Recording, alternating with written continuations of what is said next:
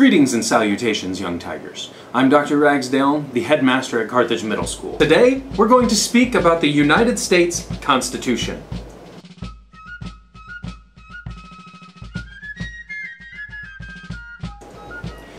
In 1787, delegates from 12 states met together in Philadelphia, Pennsylvania to discuss a new national government of the United States.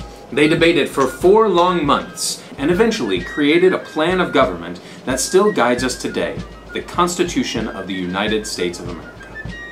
In the introduction or preamble of the Constitution, the framers created a purpose statement that guided the rest of their work.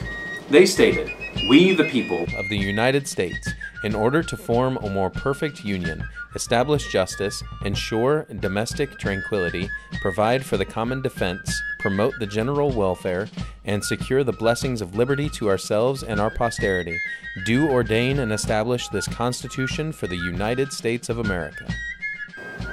Basically, we are a team. We want to be awesome, and in order to be awesome, we're going to create some systems.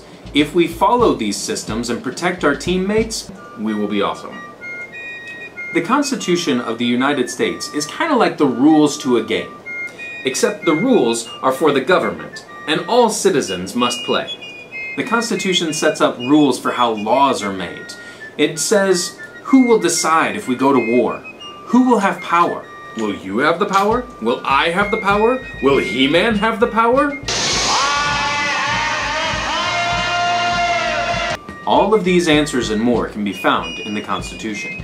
One of the systems established by the Constitution is called the separation of powers. The framers of the Constitution divided the power of government into 3 branches.